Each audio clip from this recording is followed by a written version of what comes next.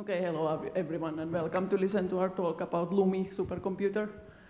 My name is Katri and I work as a manager there at the Center for Scientific Computing in Finland. And in my unit we have this Geoinformatics group also, because we don't only provide infra, we also like to enhance it with geoinformatics tools and data, so that it's not like cold infra only. Little bit about CSC. So we are owned by the Finnish state and higher education institutes, and yeah, like I said, we are not like a research institute. We like to provide you with this infra and the geoinformatics tools and data, and then we just see what you researchers do. And yeah, here you can see LUMI is the white dot up there in the north, Kajaani. And then the countries with dark color, they are the LUMI consortium countries. And then the lighter gray is the European Union. So it's a joint undertaking. And Kajaani was selected because it's in the north and it's cold and it's easy to cool down the machine. This is how it looks like from outside. Maybe not so impressive, but maybe it's just nice to see how it is. And this is the actual LUMI. So it's a huge, huge machine with rows of iron. It's the 5th fastest supercomputer globally. It used to be the 3rd fastest, but now I think US has gone further. And this snowflake image I wanted to show. So LUMI actually means snow in Finnish, and also I heard in Estonian. But so if you start from 11 o'clock, so you have this LUMI C partition of CPU cores, but actually LUMI is mostly a GPU machine. So if you work with machine learning, it's the machine for you. Then we have a partition for data analytics, flash-based storage layer. Then we have Lustre, parallel file system, and then at 6 o'clock the LUMI object storage. So it's where you can store your data during the project lifetime. Then there is also partition for QPUs, which I've heard are used also for geo research. And LUMI K container cloud service. And now I will hand over to Kylli. Yes, hello, I'm Kylli. I'm also from CSC, but I have actually graduated from this house, so happy to be back. Maybe one small correction, this quantum part of LUMI will be in Czech Republic and not in Kajaani. But basically, and it will be quantum, so those who know what is quantum, they know that's quite different. So we don't talk about LUMI-Q today at all. But I think many of you have used some cloud computers, but then this LUMI supercomputer is quite a different thing. As Katri showed the pictures, it is one huge machine. And if with virtual machines you get the whole virtual machine for yourself, then with supercomputer you usually ask for some tiny part of it. And all the users are using the same machine, so there is just one of them. And let's see the slides. So as Katri said, it's mostly a GPU machine with a lot of GPUs. So that is from GS, I will come back to the software that you can use, but it's mostly for deep learning cases. But it has also CPU, so you can run the more usual software there also. And one thing with the supercomputers is that there is huge amounts of memory available. So if you need something where you need 1 terabyte of memory, it's not a mistake, then there it is possible. I think you can never find such virtual machine where that would be possible. And there is also quite a lot of storage. As Katri already said, there is different options, but the local storage in LUMI, that is up to 500 terabytes that you can have there locally. And when talking about the use cases, then because it's so much a GPU machine, then deep learning projects come first. And the bigger the model you are developing, the more you should think about LUMI. And mostly at the moment, there is these big language models that they run there. But there are already a few spatial data projects also ongoing. What we know are from Finland, but we don't know all the statistics, so there might be somebody else also. And also, basically, any data analysis that if it takes days or weeks for you, then you could consider moving it to a supercomputer. It depends a lot what kind it is, but in many cases it could be used. But it is not a web service. You cannot put any web service up there. That is one thing that I think in many projects people would like, that there is some nice web front end and something is happening in the background. So that is not possible with LUMI at the moment, at least. And also because the way it works, nothing time critical can be done there, because you never know how long it takes that even your work starts. So it might be like days in queue before anything starts. So that's why such time critical things don't work. I put here one example case from ISI that has been using now LUMI for a while. I don't know if here's people who don't know. ISI is a Finnish, it was a startup, but I think it has grown too big nowadays. But anyway, they have a lot of satellites for SAR data globally. And because the revisit time is very short, then the applications often are about floods and wildfires and things that happen quite fast.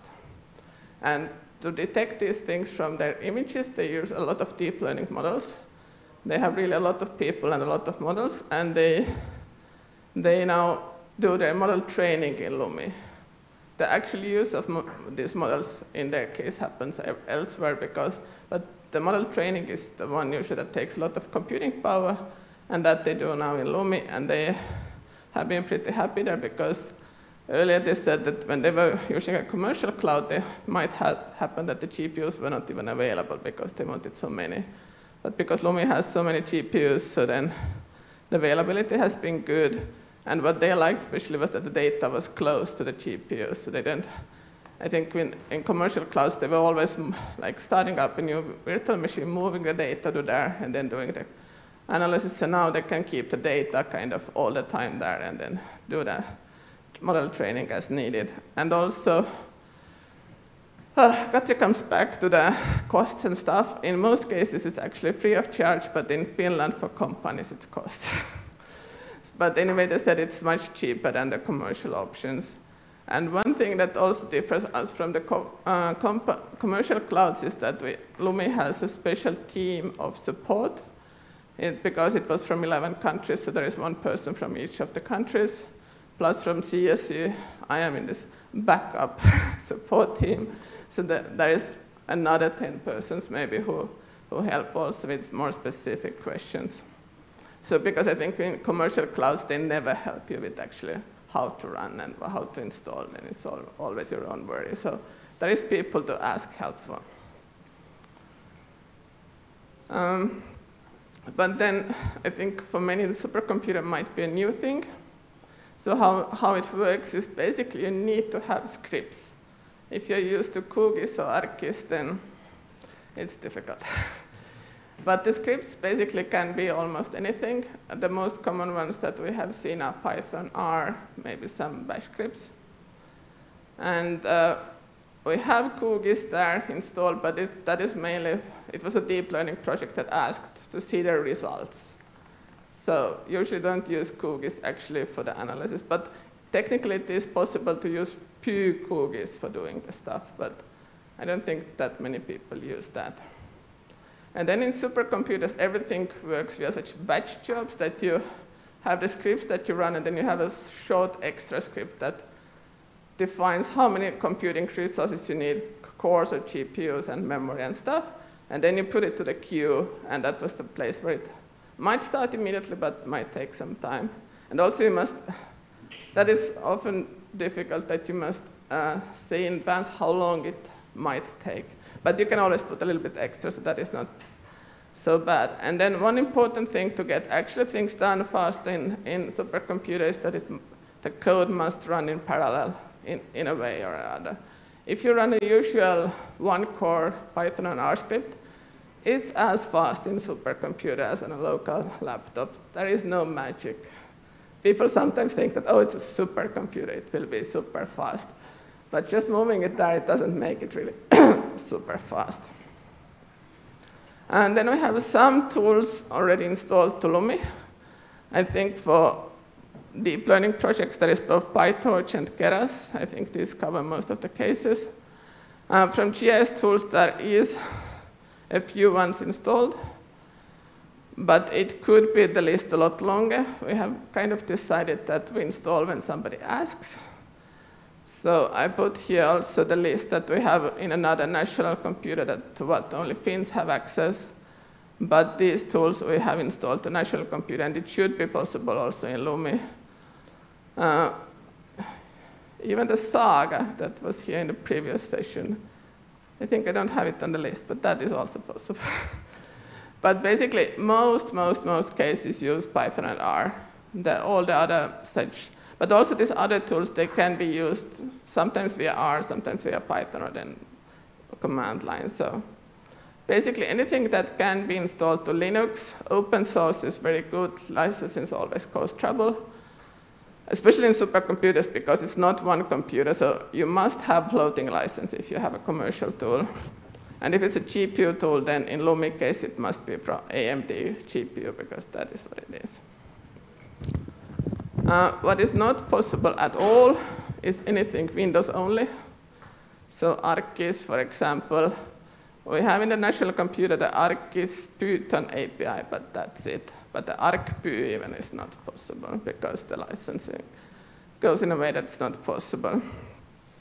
And also anything with this, that is a server, APIs, databases, these are not possible.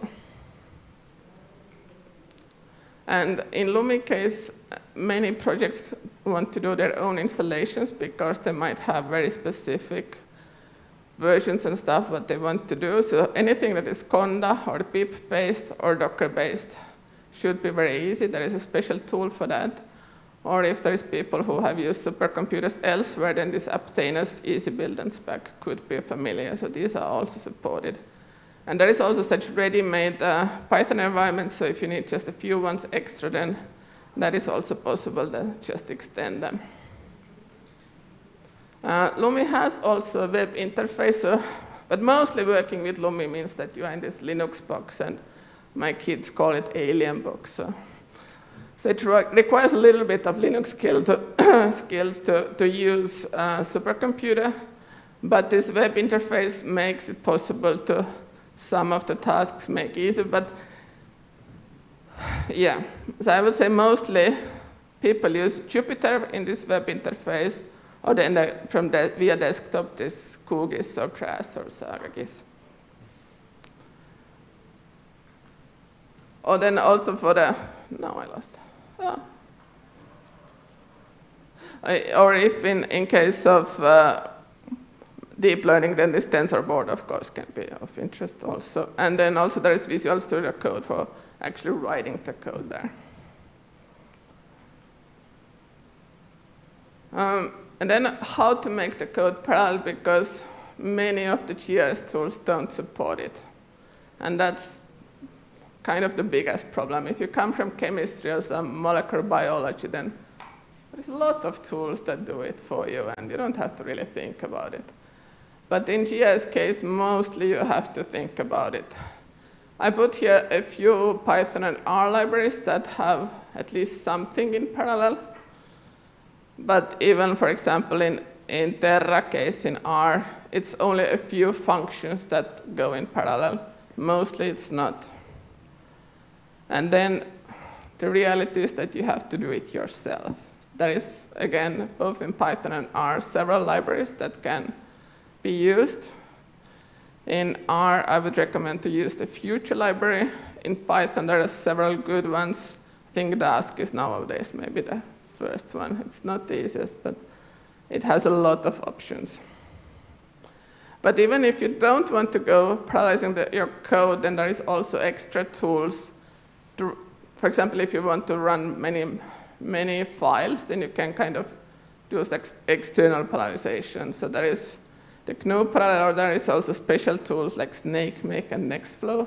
I don't believe anybody has ever heard of them, but anyway, there is many options to make your code parallel, and it's not always even so complicated. So how goes a usual use case? So the first thing is to get access and user accounts. Katri comes back to that still. And then you must open this alien box and log in. And moving data, if you know how to move data to a Linux machine, then exactly the same. It's kind of a Linux machine, but just a huge one. so like basically all this login and moving data, this for Linux users should be familiar. And then you come to the installation parts. There is good documentation about it. And you can always ask help. This installation is maybe the main thing where you should ask for help, because especially in LUMI, there are some few tricks and things that could be done. And people who work with LUMI every day, they know them very well. And then the next thing is to write this batch job that was for sending it to the system. That would be, but this batch job, it is like 10 rows, so that shouldn't be too difficult. If you see a few examples, then you get. And also, Katri will also come back, but we have courses about that also. And then basically you sit in the queue and you get some results, and very likely first time you get some error, but just keep trying. And then you can see how it went. Usually you start with some test data, and then you run the actual data.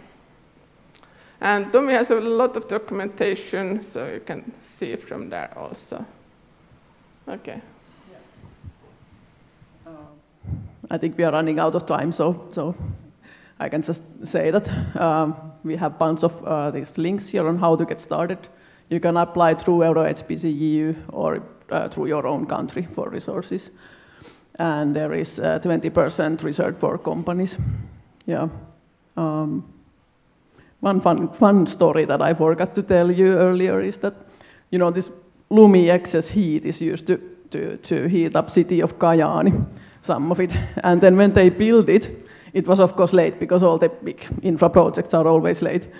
So then they had this really hard deadline that if you don't deliver by this date, then the people in Kajaani will have cold showers.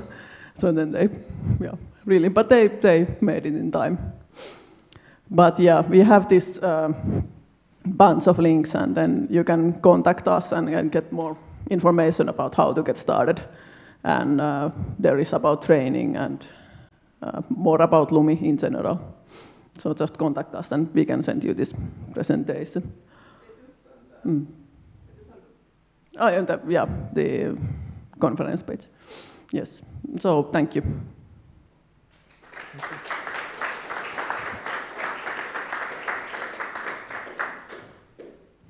Thank you very much for the presentation. It's good to see SnakeMake there. We use it very often. Some questions from the room?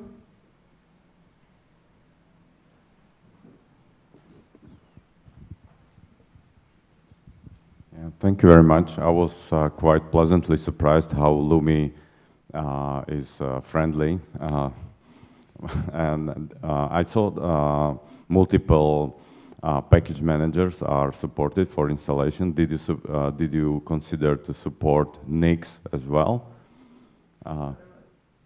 Nix package manager, like if you don't know what I'm talking, then yeah, you didn't. Thank you. Yeah, let's say that it was not us who decided. It was the international team of people. So that's. Usually, supercomputer have either this easy build or spec, but because they couldn't agree, they put both. But yeah, I think these are the 4 options that there is. Like building from source is the 5th, of course. Yes, you had the example of ISI, but how widely LUMI is used by GIS industry in general? Not yet, but there is opportunity. I see it's the only use case. I think it's the only commercial use case. There is some academic projects, but all right. But it has been also historically in Finland that the companies have not had access to supercomputers because the national ones, because we are this ministry-owned company, then we cannot sell them. But this LUMI is now the first time that companies even have possibility. I don't know, I think also in other countries it has been quite limited for companies to get access, but now there really is possibility for companies and even for public administration. I think it's not written here, but for this Europe HPC GEU part, companies, academia, and public administration can apply for. And this Euro HPC side is always for free. The countries can have their own rules. I know that Estonia, for example, is asking for money both from academia and companies. Finland is asking only from companies.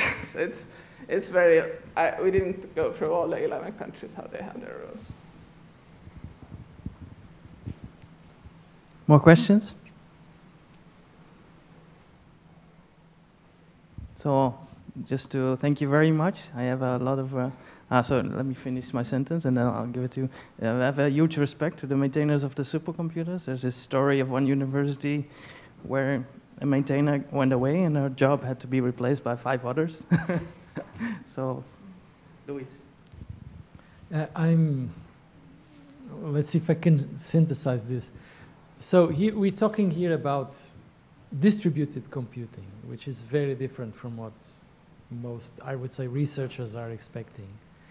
I see that you have some training options, but how is it going? Do you have people attending this training? Is it provided as a service? Because I think that's really the key to get something like LUMI going to the long term.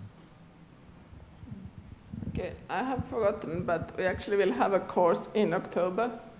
It has option to come to Espoo, or you can participate remotely, and it's free of charge for everybody. How long? How many days? 2 days. So people are not out there. Take the opportunity. So search for CSC and Geocomputing course. You will find it with Google. I think not any of these links actually take you there. Sorry. Also, this user support coffee break is a really good opportunity. Like if you are stuck with your stuff, then you just go there and ask. Like low threshold. And by the way, feel free to use the mailing list of the OSGeo Foundation to announce this kind of training. I think that's fine. Thank you very much for attending. So.